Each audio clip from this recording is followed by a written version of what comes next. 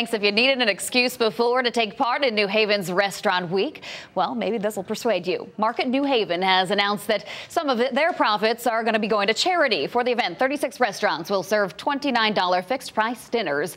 For each of those dinners, $1 of each meal will go toward the Connecticut Food Bank.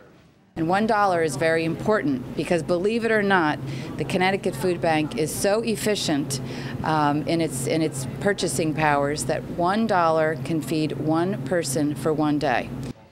The group also announced it is teaming up with Citizens Bank, which will act as the presenting sponsor.